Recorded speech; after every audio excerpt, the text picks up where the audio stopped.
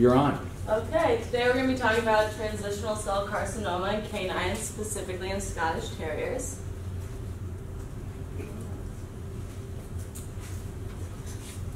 Oh, sorry, it's not plugged in like that. Just use the down arrow. Sorry. So to begin with, what is TCC? TCC is the abbreviation of transitional cell carcinoma, and this is an aggressive form of bladder cancer. In humans, about 400,000 people currently have bladder cancer, and 16,000 die each year, mostly due to cancers like TCC. But luckily for humans, the cancers are usually lower grade and superficial, and this means that under the microscope, the cells look pretty normal, and that is not going to invade the bladder muscle. Part of the reason I was interested in this topic is that last year my grandpa was diagnosed with bladder cancer, but luckily it was lower grade and superficial, so he's in remission now, but this was part of the reason why I was interested in this topic.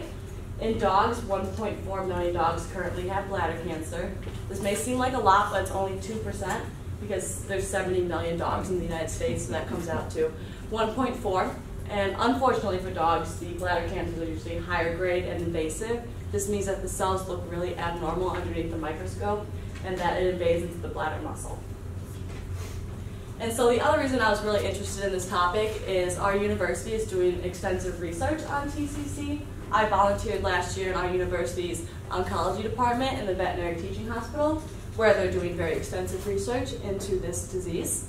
And so one thing they're working on is creating a screening protocol for high-risk breeds. And so the doctors started this experiment in 2014, so it's wrapping up in 2017. So we'll be getting the results soon. So they took 7-year-old healthy Scottish Terriers that every month they're giving them a physical exam, an ultrasound of their bladder, a urine and blood collection and analysis. And they're checking to see if anything's abnormal to catch something before bladder cancer begins. So they're checking for like a thickening of the bladder wall or abnormal cells in the urine. And if they see any of those things, they're going to give the animals Dermamax, which is a drug that inhibits growth factors and tumor promoters. So basically it's going to slow down the progression of any bladder cancer if it's there. Yes? So you said for high-risk breeds, do they know what determines which breeds are high-risk? Yes, we're going to talk about that in a little bit. Are you going to explain what's in the circle? Yes. I'm having a laser pointer over here too. This is great. And so other treatment development we're working on over there is EGR-directed toxin, which is a drug that is injected directly into the bladder and it targets cancer cells. Also vemurafenib, which is another drug that kills tumor cells that have a very precise mutation. So this is a ultrasound of a Scottish Terrier that has TCC, so that's one of the bladder tumors that is on the wall. And that's an ultrasound picture. And so the causation of TCC, the biggest one is a genetic predisposition. And so it's more common in specific breeds of dogs. Scottish Terriers are the main ones. They have an 18 to 20% higher risk than other dogs for getting this disease. If you have a Beagle, a West Highland Terrier, a Shetland Sheepdog, or a Fox Terrier, those dogs are at a 3 to 5 times higher risk. Gender also plays a role. Female dogs are 2 times more likely than intact males to get TCC. But neutering also plays a role, so neutered dogs are 4 times more likely to get TCC than intact males. Environmental factors also play a big role in this, and so pesticides and insecticides more so. And so like pesticides like lawn fertilizers and insecticides, especially old generation flea dips, which is what this is. So basically it's a flea and tick medication that you mix in with your dog's shampoo, or you give them a bath directly in the flea and tick dip. And so this has been linked to cause TCC and other bladder cancers. Also living near a marsh makes a big difference because when you live near a marsh there's a lot more insects, and so they use a much higher concentration of pesticides and insecticides. And so all of those environmental factors lead to about a 7 times increase in the chance of getting bladder cancer.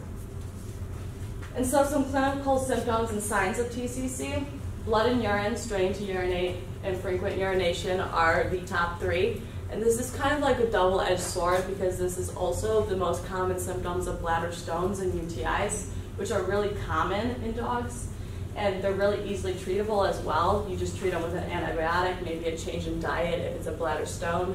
And so those clear up really quick, so it's really often like not to diagnose TCC right away and think that it's actually something that's a lot more harmless. One of the later symptoms of TCC is lameness.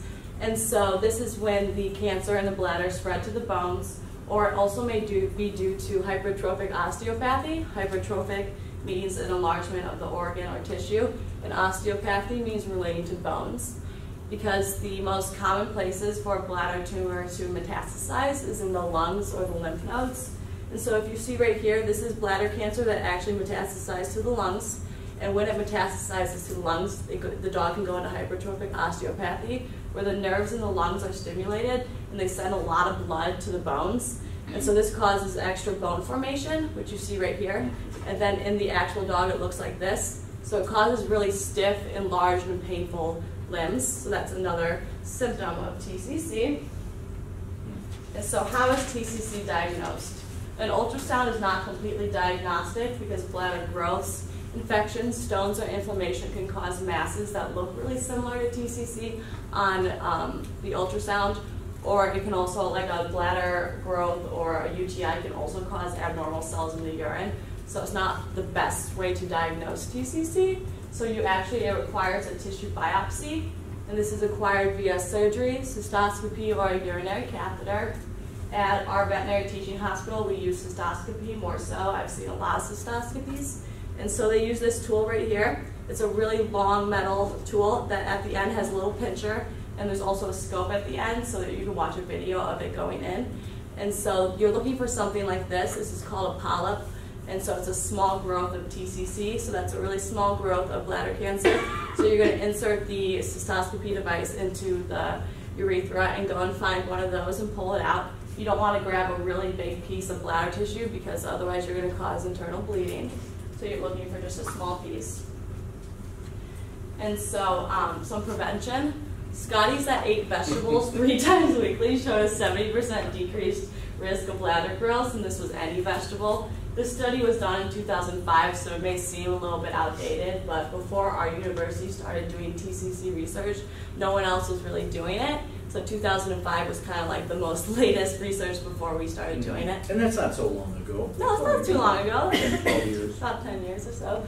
Yeah, and so another prevention method is screening. So if you know you have a high-risk breed, if you have a Scottish Terrier, maybe if you go for your yearly veterinary appointment to get an ultrasound, get a urine culture just to see that nothing funky is going on. You can also limit your insecticide and pesticide usage. Some treatment options. Surgery is not a very effective method because this cancer is really highly metastasizable and has a really high chance of reoccurring, and so it's usually not a very good option. Radiation shows some success, but there's a lot more difficulties with it because if you think about a bladder, it's going to be filling and expelling urine at all times pretty much, and so it's not really staying in one place. So if you're targeting the radiation at your bladder, it's not really going to be getting in the same spot every time. And so more often than not, it just scars and shrinks the bladder and it irritates the organs around the bladder. So it usually causes more problems than benefits. The most effective method is medication plus chemotherapy. Yes? Okay. Yeah, I'll have you finish in 1 minute after the question, okay? Do you know how much it would cost to treat with medication and chemotherapy for this disease? From what I saw, chemotherapy like this one down here where you get the intravenous every 2 weeks is about $1,000 a month or so. And so it's still pretty a lot. And so the most common medication to treat TCC is piroxicam. And this is an interesting story because it was originally used for pain relief due to cancer, like an extra strength Advil. And our university was like, let's do a study then, because 2 dogs miraculously went into remission with advanced stage cancer. And so our university did a study with 62 dogs, 2 went into complete remission, 9 had a 50% decrease in their tumor size, 35 remained stable, and the survival rate upped from 0 days to 195 days. So that's still one of the most common medications we use, and you can also like pair this with chemo and you have an even higher success rate. And so this is my last slide. But the future of TCC is looking up. The survival used to be 0 days before our university started doing research, and veterinarians would often euthanize upon diagnosis. But now with the different treatment methods, the dogs generally survive for 250 to 300 days. And one thing that they're working on currently is metronomic chemotherapy, which is a low daily dose of a chemotherapy pill. And this doesn't kill cancer cells directly, but it blocks the formation of new blood vessels. And as you know, cancer can't metastasize and grow and spread if it doesn't have a blood vessel to take over. And lastly, this is really important because TCC in dogs is almost identical to the human form of it. And so human trials have begun for a lot of the drugs and protocols that our university has created, and that can help people like my grandpa, so very exciting stuff. Yeah. That's it. Any questions? Another quick question? Yeah, that's called you use an animal model for a human disease. That's kind of common. Thank you, that's great. Transitional cell. Okay, whose presentation is hyperthermia? I'll get you started, and look at that vertical green line while I get my camera reset.